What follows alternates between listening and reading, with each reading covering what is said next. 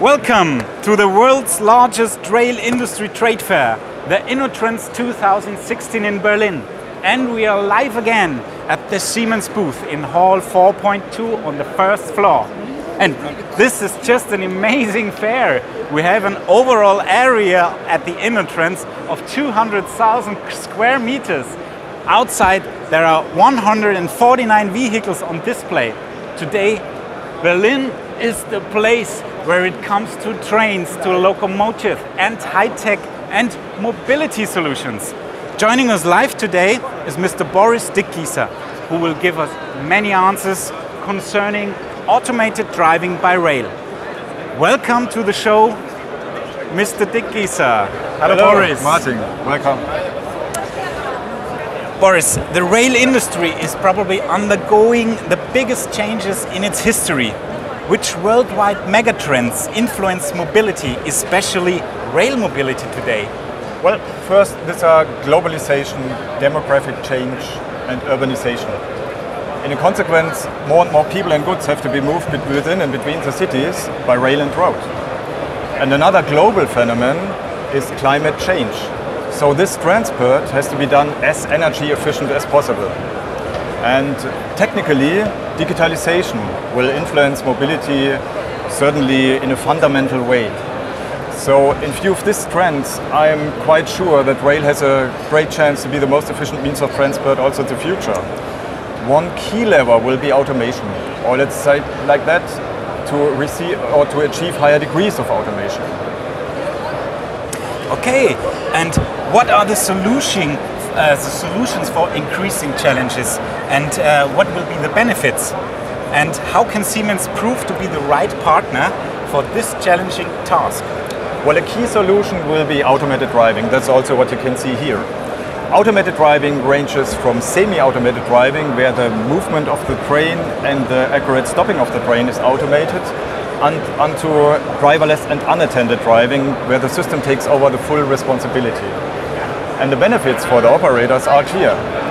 They can increase the capacity of their lines. They save energy. They have a more overall operational flexibility. And at least the trains are more punctual, so with a better overall quality of service. And you asked why Siemens is the right partner for that. Yes. Well, Siemens is global market leader in highly and fully automated operation on the metro lines. So you can imagine our engineers have experience for many years on the solutions for automated driving.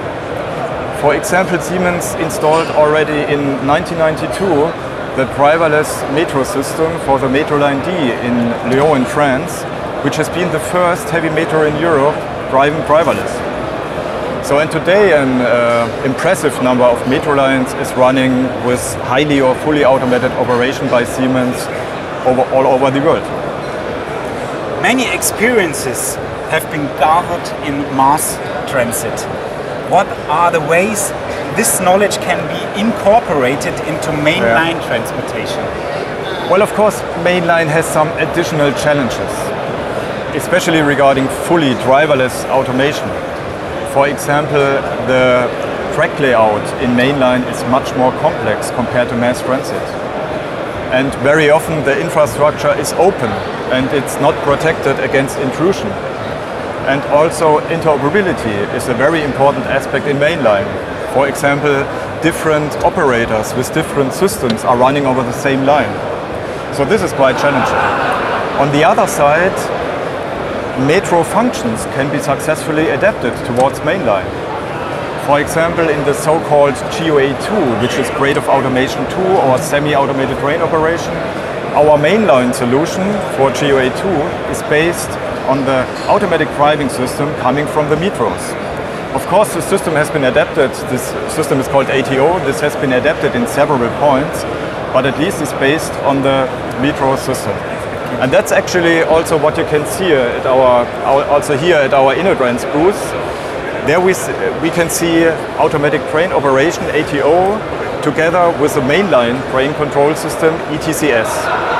And we present it as a kind of what we call ATO competition.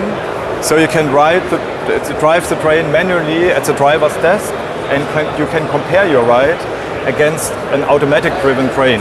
That's what you can see here, is the energy consumption of the automatic driven train, which is the green line, and the energy consumption of the manual train, which is the red line.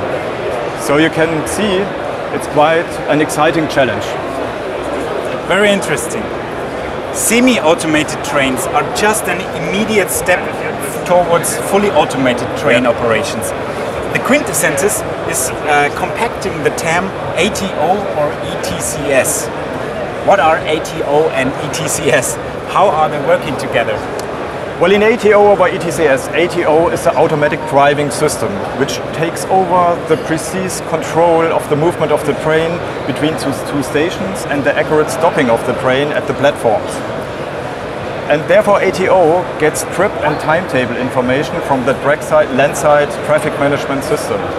And the onboard system, the onboard computer ATO, calculates optimized speed profiles out of that. And these speed profiles are translated into precise control commands to the train's propulsion and braking system. So then the train is driving automatically. That's ITO. And in that context, ETCS is the underlying safety system. So ETCS continuously observes the maximum permitted speed of the train. And ETCS does it safely and interacts, if necessary, by braking. So briefly, while ETCS ensures the safe movement of the train, ATO further optimizes the train run. Understood. Has a system that showcases the new approach in everyday operation already been installed somewhere in the world or implemented? Yes. In UK, Siemens is realizing Europe's first implementation of ATO over ETCS on a commuter rail line. Studies of our customer there have shown that ATO ensures the required stability in operation onto that line, which is a high-density line with a service of 24 trains per hour and even up to 30 trains per hour in a recovery mode. So this is a very good example for ATO over ETCS on a commuter rail line. And ATO brings these advantages together with ETCS onto that line. However, I should point out that ATO over ETCS can provide its advantages to all kinds of rail segments, rail transport segments. So commuter rail line, as I said, but also freight lines, regional lines and high-speed lines. So we think that we are just at the beginning of a development to bring these benefits towards the mainline world. Boris, thank you very much for sharing this outlook of automated driving with us. Folks, that's our final Periscope from Berlin, from the Innotrans 2016. And please find details on Twitter and YouTube or siemens.com/Innotrans. And keep in mind to follow us. Bye bye from Berlin and thanks for watching.